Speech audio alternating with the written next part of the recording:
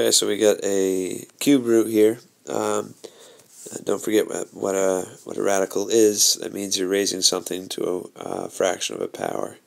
So what we're actually doing is we're looking at this mumbo jumbo, and it's all to the 1/3 power.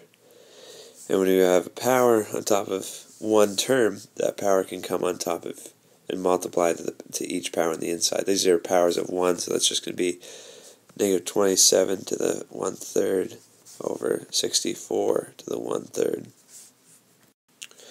Which again is the cubed root of negative 27 over the cubed root of 64. So what you could have done to begin with this is you say, okay, I have a radical. I can make that radical apply to everything on the inside. This is going to be cubed root negative 27 over cubed root 64.